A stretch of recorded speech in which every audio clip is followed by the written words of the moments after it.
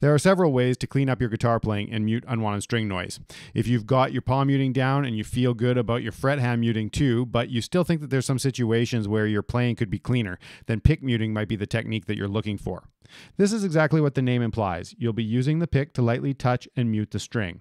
So as you play a note with a downstroke, immediately reverse the pick and lightly touch the string with an upstroke. And as you play an upstroke, again reverse and lightly touch the string with a down. And then expand the technique by playing scales. This will teach you how to get to each consecutive note while muting the previous one. This technique also comes in handy for those pesky string bends that need to be cut off clean and tight. Just simply touch the pick to the string again. This technique can really provide freedom and expressiveness in your playing. If you enjoyed this tip, be sure to hit like and subscribe, and check the links in the description for videos on mastering palm muting, pinch harmonics, and more.